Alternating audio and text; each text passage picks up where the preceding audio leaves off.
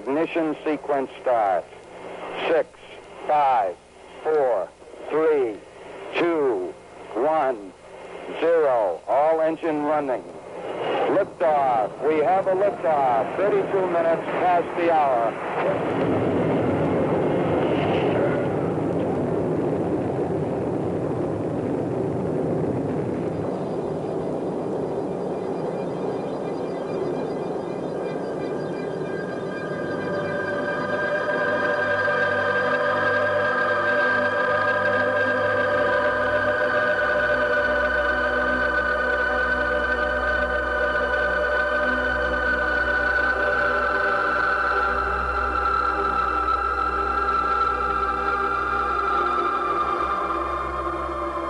It took thousands of people, almost 10 years, and billions of dollars to lift a human being into space.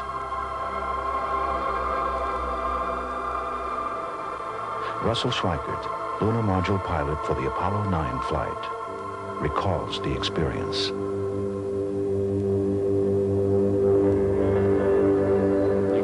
It in an hour and a half, you begin to recognize that your identity is with that whole thing. And that makes a change. And you look down there and you can't imagine how many borders and boundaries you cross again and again and again. And you don't even see them. From where you see it, the thing is a whole and it's so beautiful. And you recall standing out there, the spectacle that went before your eyes. Because now you're no longer inside something with a window looking out at a picture. But now you're out there, and there are no limits to it. There are no frames. There are no boundaries.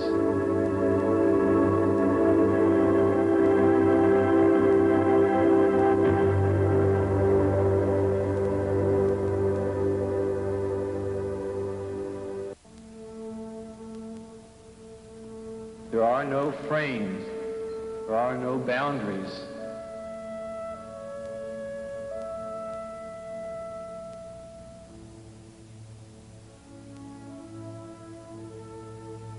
And you think about what you're experiencing and why.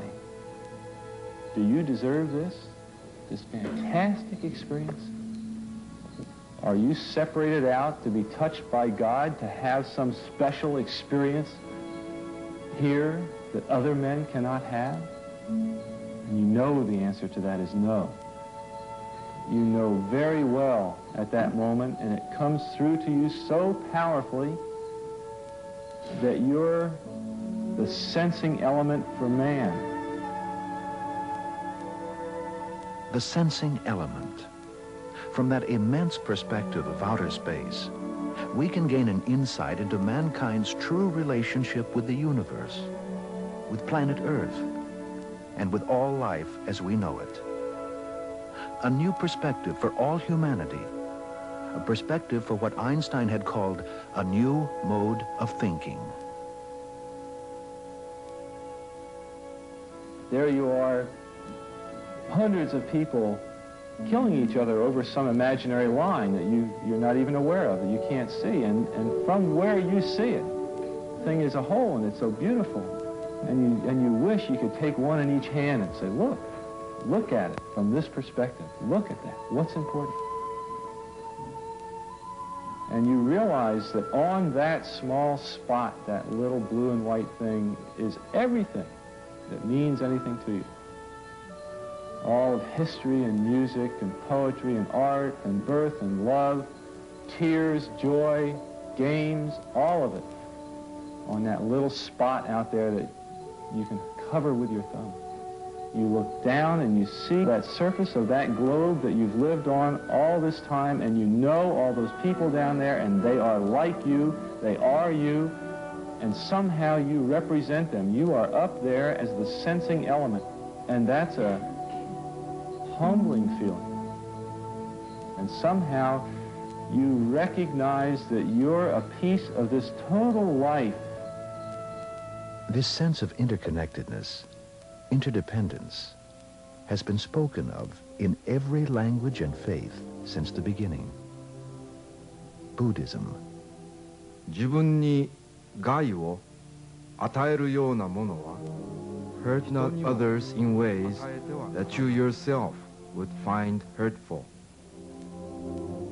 Hinduism. किसी से ऐसा व्यवहार न करो. Do not unto others what would cause you pain if done to you. Judaism. Ma shesanu el reacha. What is hateful to you, do not do to others. Taoism. 我邻人所获得的，也是我所获得。Regard your neighbor's gain as your own gain, and your neighbor's loss as your own loss. Christianity. All things whatsoever ye would that men should do unto you, do ye even so unto them.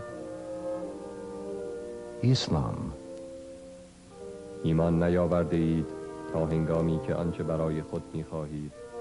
No one of you is a believer until he desires for his brother that which he desires for himself.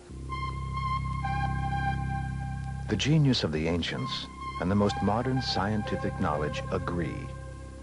The microcosm and the macrocosm are one interconnected, unified system. And we are one human family. We live on one earth. We breathe the same air, drink the same water. We have the same needs and hopes and dreams.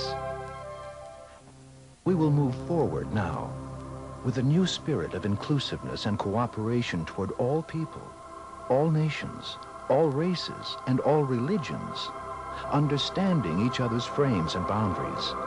Then we can begin to bring about a world where people can live and work together in peace, on a planet surrounded not by fire, but by a spirit of goodwill for all life.